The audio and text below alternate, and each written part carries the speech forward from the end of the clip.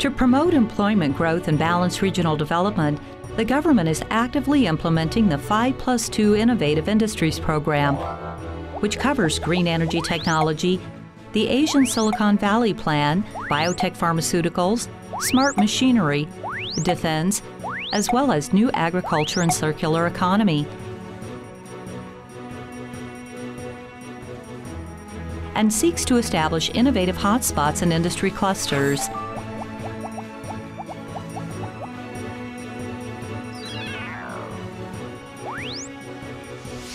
Green Energy Technology Innovation Industry in Shaoluan, Tainan.